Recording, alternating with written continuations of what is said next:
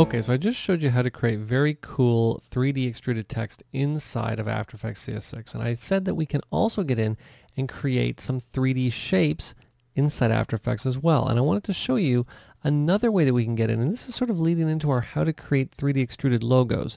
And you can see that I'm an illustrator. And what I'm going to do is I'm actually going to create a new document. What I'm going to do is just say File, New, and we'll create it 1280 by 720. I'll just simply say OK. And what I want to do is just to create a star shape here. And we're just going to come from right about the middle here. And I think that's probably pretty good just like that. And I'm just going to fill this star with, let's sort of go with a lime green color. I think that looks pretty good. And I'm going to come up to File. I'm going to come down to Save a Copy. And let's save this onto the desktop. We'll just call this Star from Illustrator. And I'll just say Save. And what I'm going to do here is we'll save this as a CS6 document, and I'm just going to hide Illustrator, and you'll see that I'm in After Effects right now. And what we're going to do is we're going to come over here and we're going to press Control and I on Windows, Command and I obviously for all my Mac friends out there. And let's import our star from Illustrator. And what most people think the process for doing this is going to be is exactly the same as what we did for 3D extruded text. You'll see as soon as I drop in the Illustrator file, After Effects is saying, well, hold on, Ray Trace 3D is turned on. So this is everything it enables. This is everything that it disables. I'm going to say OK because we already talked about all that. And what most people think they're going to do is simply just hit the 3D button. They're going to navigate over here. They're going to come down to geometry options. The only problem is that we don't have the same options that we had before.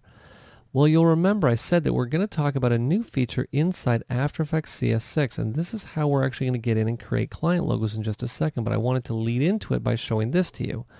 What we're going to do is we're actually just going to turn off the 3D element on this layer.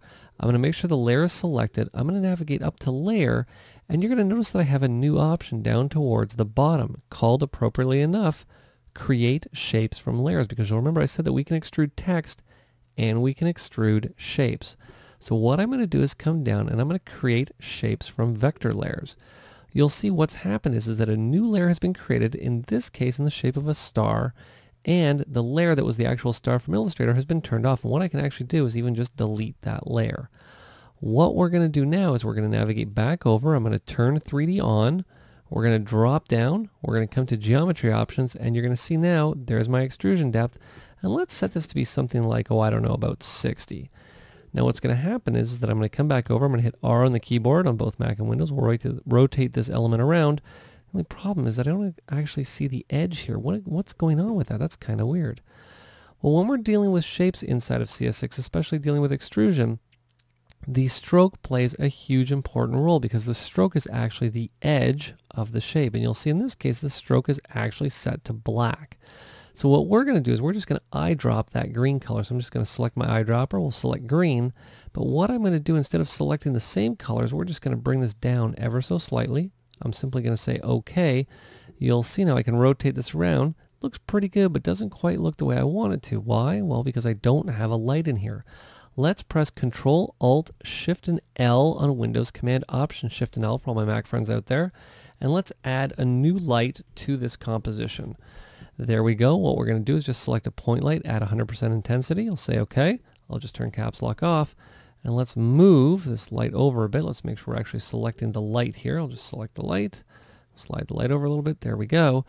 And now if I rotate this around, this element looks fantastic. The only thing is that our bounding box is getting in the way a little bit. Well, let's adjust that. What I'm going to do is just come down to View Options.